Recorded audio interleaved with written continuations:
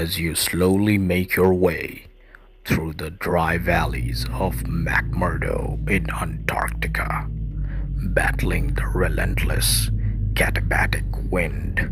You suddenly feel your stomach squirm and your hands shoot up to stifle the scream escaping your half-frozen lungs. The vision that grips you is beyond reasonable doubt. A gush of blood. Lots of blood. A 5-story tall, blood-red waterfall pours very slowly out of the Taylor Glacier, oozing away menacingly like a scene straight out of a horror movie. No, your eyes do not deceive you. And no, this has nothing to do with Game of Thrones either.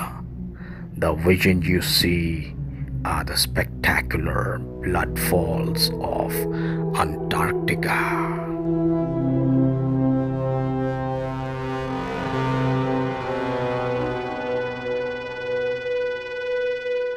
Discovered in 1911 by Australian explorer and geologist Griffith Taylor, this waterfall had scientists in a dizzy for a long time. There were some schools of thought which believed the red color came from algae, but the true nature of these mysterious falls was discovered in 2009 after extensive study of the McMurdo Dry Valley region, which is one of the coldest and most inhospitable places on Earth. Geomicrobiologist Jill McCuckey published this widely accepted interpretation. Nearly 2 million years ago, a small body of water containing an ancient community of microbes was sealed beneath the Taylor Glacier, forming a natural time capsule. Over the course of these 2 million years, the microbes evolved independently from the rest of the world with no light or free oxygen.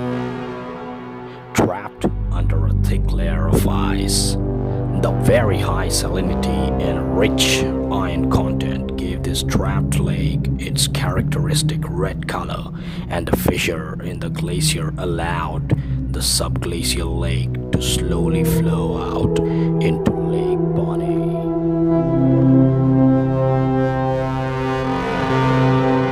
Just imagine the hair-raising view you will experience as you witness this amazing natural phenomenon.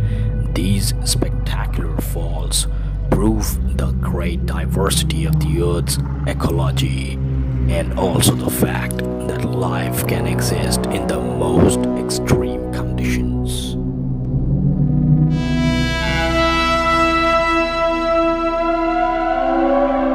So, do you think it is time to plan an extreme adventure?